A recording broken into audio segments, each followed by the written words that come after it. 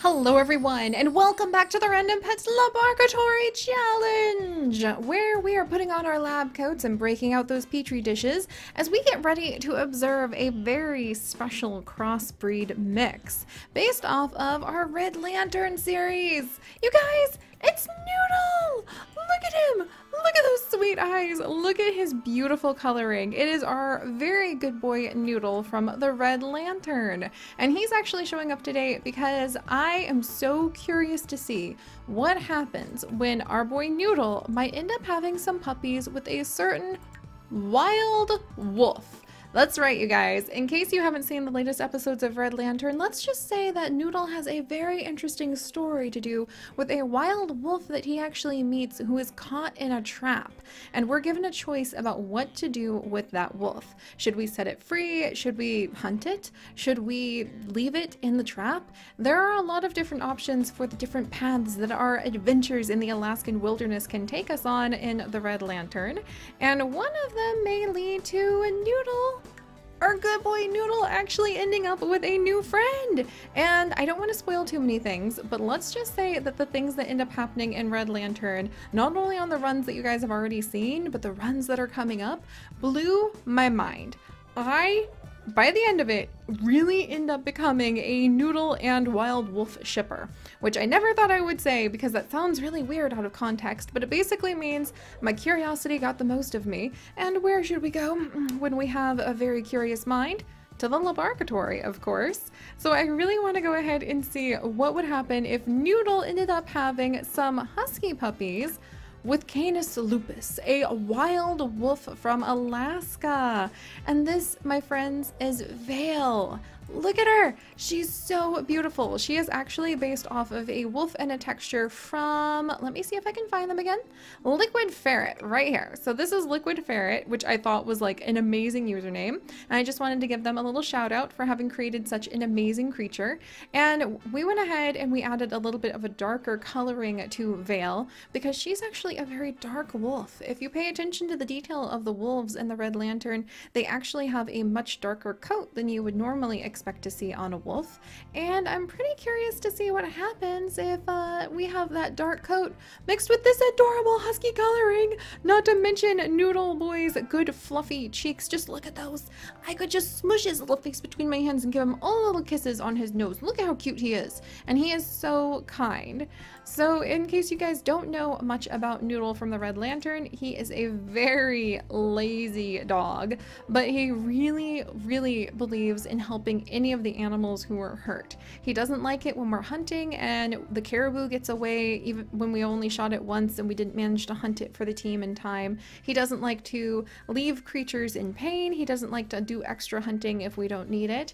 And he absolutely does not like the idea of leaving this wolf Vale caught in a trap. And so we're gonna start something very special with the LaBARKatory because this is not going to be a one-off, my friends. Oh no. In the Red Lantern, Noodle ends up running into this wolf a few times. I don't want to spoil too much, but let's just say that the wild wolf ends up becoming a reoccurring appearance, and that is why I decided to name her Vale, because she made me think about how you might see something out of the corner of your eye that's just kind of veiled in a little bit of secrecy. And we're gonna say that Vale, after we freed her from the trap, ended up following our team back to the cabin with the Red Lantern. And while I'm busy with the rest of my sled dogs and taking good care of them, occasionally Noodle runs off in order to go play with Vale. And as time goes on, it's quite clear that they've formed an extremely special bond. I don't think Vale would ever end up becoming tame enough to want to come and join our team of sled dogs in Red Lantern, but I do think that it would be very interesting to see what happens if she ended up raising some half husky, half wolf puppies. And this is where it gets pretty exciting, guys. If we ended up following those puppies through multiple generations here in the LaBARKatory wilderness to see what they might become. So this is the beginning of a very special new wolf pack between Noodle and Vale. We're going to go ahead and have their puppies today, and then we're going to pick one of their puppies to follow next time. Not in every LaBARKatory episode, but every time that Noodle and the wolf clearly interact in the Red Lantern, I'm going to make a little mark on my notes, and then we're going to follow that many generations of Noodle and the Wolf's offspring. We're going to pick our favorite offspring from each litter, and then we are going to randomize what the offspring runs into. It might be a dog, it might be a husky, it might be another wolf, it might be a moose. So I want to see if we follow successive generations of Noodle's descendants in the LaBARKatory, what we would end up having them look like, and what Noodle's wolf pack would end up looking like, say, in like 10 generations. So I'm really excited about that, and I think it'd be a really fun way to kind of like weave together the story of Noodle and the wolves, and that's basically the goal today. But let's pull back from having, you know, flying moose-antlered distant descendants of our husky in some future LaBARKatory episode. Let's start with the first generation. As spring rolls around and it starts to warm up in Alaska, and I'm very busy, you know, trying to make sure that nobody eats the chickens I unfortunately did decide to add to the cabin, well, Noodle's going to disappear into the wilderness and spend a little bit of time with Vale, and they're going to go ahead and have their puppies. Named after, of course, some of you guys, and it's really exciting to think that one of you guys might end up becoming the inheritor, the legacy heir to the next generation of wolves after this, who'll like randomly breed with an animal that you might find in Alaska. But let's go ahead and begin. Okay. Oh, that's so cute. Alright, so let me pull up the random comments generator. As usual, if you guys want to have a chance to become one of these adorable little pets, all you need to do is go ahead and leave a comment, and the random comments generator might pick you for a future legacy wolf, which would be really cool. But for now, Noodle, Vale, let's see your puppies! Oh, look at you! Okay, red demon eyes, that happens on occasion, but I think we're gonna look mostly like Mom over here, and this is actually going to be Sophie. So welcome, Sophie, and I'm very glad that you enjoyed the squirrel kittens. Those definitely will have to be something we try bringing on back, and Sophie is going to be aggressive. So does Sophie have what it takes to carry on our wolf legacy? You guys need to pick your favorite, and we're going to be using that favorite as the heir, but I guess we definitely need to see what they grow up into first. Sophie is also very smart and very vocal. Can you imagine the cute little puppy howling that she might be doing behind the cabin? That would be so freaking cute. Oh my gosh. All right, let's go ahead and get ready for the next pup. I guess we should go ahead and, like, Vale's the one giving birth, so we'll go work from her. And Vale, you're gonna go ahead and have a new puppy. Let me pull up the next name. Oh, look at you! You look a lot like your dad! Again, those red eyes that we have going on here. And this is actually going to be Emily! And Emily, I love the idea of trying to breed a mouse and a cat in our LaBARKatory. It would probably be a huge mouse, but I'm pretty sure I could make something like that happen. And Emily, you are a jumpy, vocal sleuth. So I wonder if Emily has what it takes in order to end up becoming the heir to this wolf pack. I mean, think about it. We do want to try to breed a creature, even in these wacky crossbreeds where we might end up breeding with a musk ox again, or a moose, or a deer. We do want to try to breed something that's strong enough to be able to survive out here in the Alaskan wilderness. So let's go ahead and welcome in the next little puppy. Ooh, wow, that would have been a cool one. Look at that purple eye. But let me get the next name from the random comment generator, and... oh, look at you! This is Angela, and Angela has all white fur. Oh, I can already tell that you guys might have a bit of a favorite, because any of the white-furred wolves are always very common. And no, Angela, even though you have white fur, you can't produce wool. I'm sorry. Oh, and Angela is aggressive, independent, and stubborn. So I wonder if she has what it takes to lead the pack. Oh, this must be so fun. Can you imagine how proud Noodle would be of his puppies? I think so far most of his puppies are turning out to be pretty wild. So I wonder if they're mostly going to take after their mom, or if he might bring any of them back to the cabin. All right, Vale, Noodle, you have your next little one in just a second. Let me go ahead and get the next name. And... oh, this one actually did not inherit the correct coloring, I'm pretty sure. Let me double check. We have a little boy whose name is going to be Toga. Hey, Toga, there you go. And Toga, you cannot give milk. I'm sorry, Toga. Still can't give milk. So sorry. Or wool. There we go. But you can be an active sleuth who is a glutton. And let me check Toga's coloration really quickly and see if that's a glitch. Looks like it's a glitch, so I'm gonna roll some dice really quickly. Okay, so we're gonna actually randomize. Toga, you're actually gonna look like your dad. You picked up the wrong piece, so I need to find, where is your dad's coloring?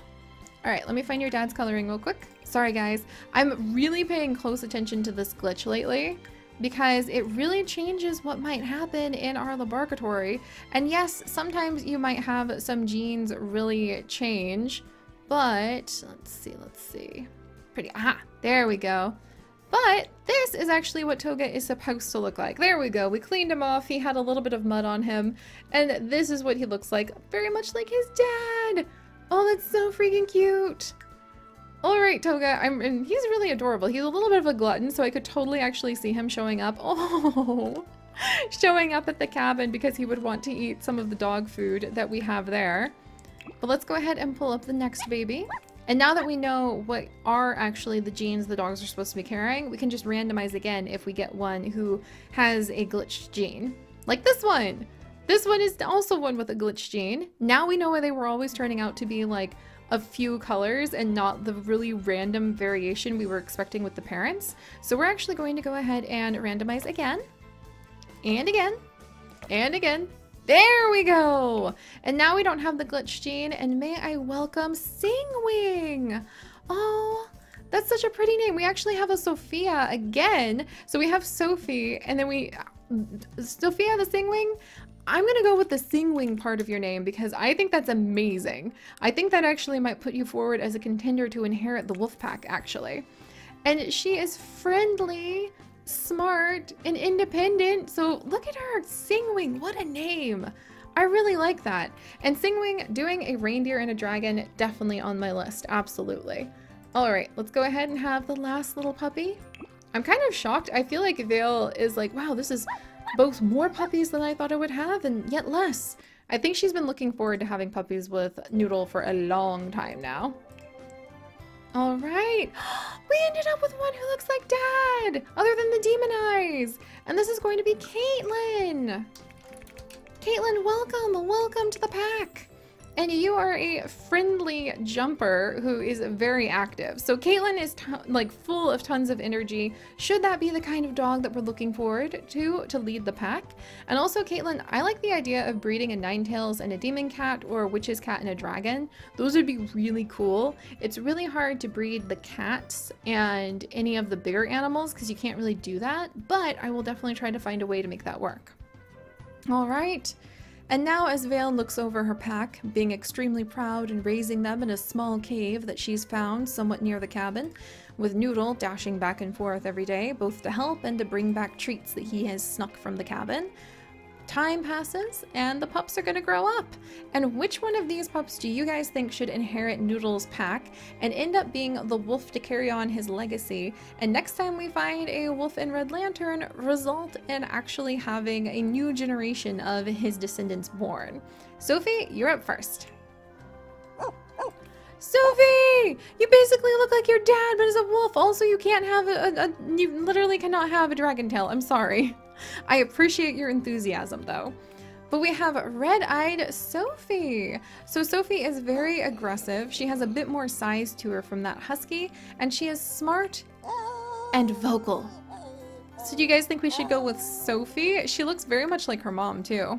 Pretty identical, except she has her dad's face and ears. And then we have Emily, who is a sleuth who is vocal and jumpy. She probably also, oh, Emily! I love her pointy ears. And I like how she ended up with a different nose. I think she ended up with her mother's nose. Wow, she's huge. I would let her pull my sled team any day. Like, she is gonna get us places. Like, first place to win. But I love her snout. Oh my gosh. Like, what trait from these two parents do we want to see passed on to future generations? Angela, you're up next. Angela! Oh, she's really pretty. She's got an extra fluffy tail. Oh, look at her. And that petite little nose. Oh, wow. I kind of love the idea of having a snowy white wolf maybe inherit this pack. But, oh, what do you think? She is also stubborn and independent and aggressive. So I think she definitely takes after her mother more in personality and is ready to be a wild wolf. Oh, I would really love, I mean, let me know what you guys think. Which one? And then Toga, who is a glutton, which makes me think that he's an active glutton, so that makes me think he'd be a better sled dog.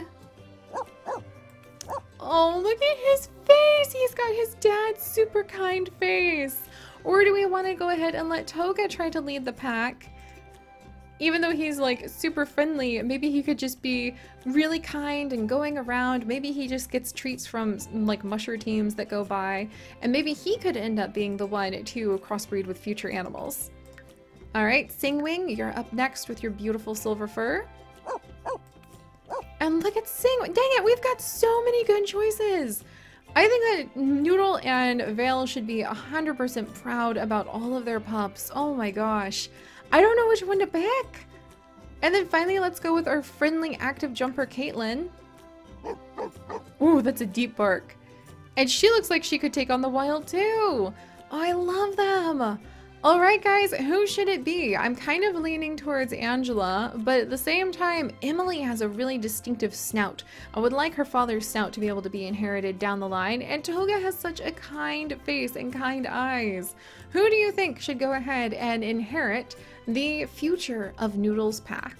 If you guys could, do please leave some comments letting me know, and leave some likes for Noodle and Vale and their first little litter of puppies. And if you would like to follow us along on this and literally thousands more adventures, do please consider subscribing. But most importantly, my friends, stay curious, and I will see you guys next time. Bye-bye!